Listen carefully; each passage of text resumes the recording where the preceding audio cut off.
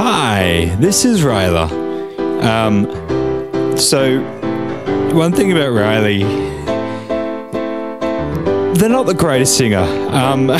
You'll often hear when he makes music, he'll have his voice like this. Going to bed with my Nebula Projector, fucking got here. And I've also got my squishmallows with me, including the cat. Because by having two different voices in slightly different ears, it's the same reason why a choir or a group of people can sound so fucking good, is because your brain basically latches onto the best melodies. Going to bed with my Nebula Projector, fucking got him. And I've also got my squishmallows with me, including the cat. So that's another example. Toning down, but the voice still has the same timbre or the same feel or sound to it, where in the example that we're about to go to, we've basically gotten rid of that and just allowed the voice to change with it.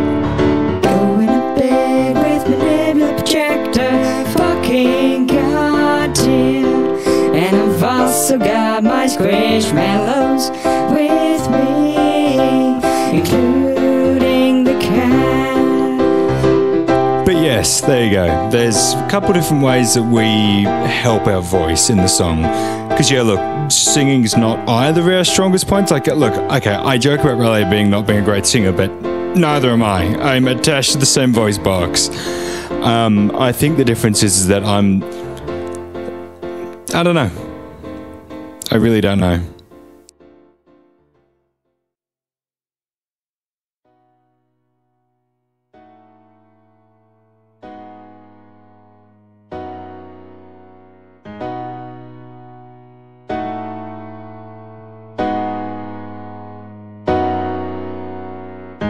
And then there's the fact we're both human.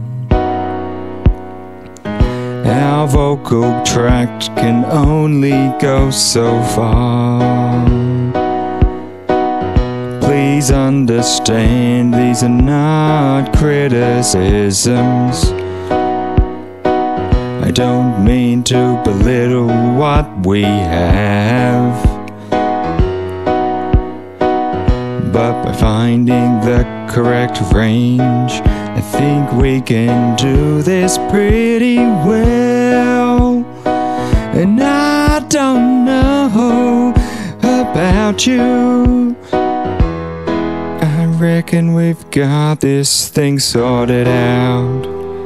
We've done pretty well so far.